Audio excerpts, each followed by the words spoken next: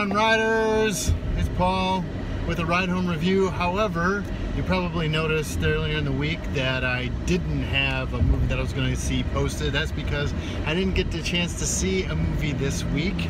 I was gone in Houston for 3 days, kind of screwed up my schedule, but I figured this was a good time to do another one of my recaps. We've had 2 months worth of summertime movies so far, so I figured I'd do a part 1 of the summer recap.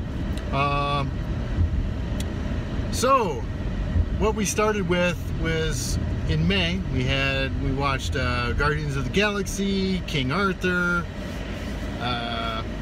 Alien Covenant, Pirates of the Caribbean, Dead Men Tell No Tales, and then in June we had Wonder Woman, we had It Comes at Night, and All Eyes on Me. So out of those movies, plus we had starting before Guardians of the Galaxy, we had, I believe, Life and Lost City of Z. Well, let's just take it from the top, really.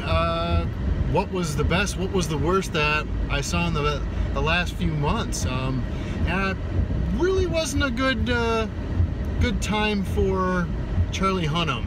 I don't really think that he started, well, he was in Logan, so he did all right as Donald Pierce, but that was spring. Let's talk about summer. His 2 movies, King Arthur and The Lost City of Z, were both subpar, mediocre movies. High technical and creative quality. The cinematography was incredible for both.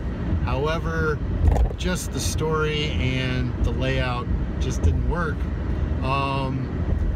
And as for the best, I would have to say that it was a pretty neck and neck battle with Guardians of the Galaxy Volume 2 and Wonder Woman, 2 comic book based films, as you expect for summer blockbusters. Yeah, both of them came with high quality, good storytelling, great direction,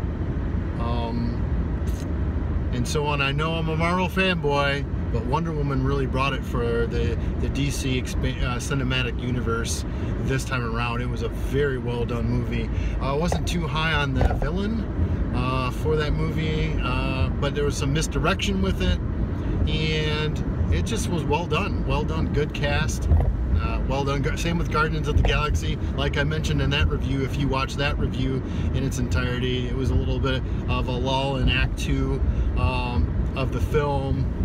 But all in all, it brought back some of your favorite characters from the film, and it delivered. It delivered big time. So there you have it. A couple of the biggest disappointments, other than King Arthur. I don't think I need to rehash that at all, if you saw that. But Pirates of the Caribbean, Dead Men Tell No Tales, was really disappointing. It really made you think that, all right, let's just stick with the original trilogy, because both Stranger Tides and this sequel to that sequel were just not good. It tried to go back to the original, like I mentioned in my review, but just didn't have it. And the most disappointing film of the last couple months was obviously All Eyes on Me. That was just not what I hoped to see, hoped to hear. It was just a very big disappointment. So, but what do you think? What did you think about the movies? The ones that I reviewed, if you saw them, what were your thoughts? What were your highlights or lowlights in watching films over the past couple of months? Let me know.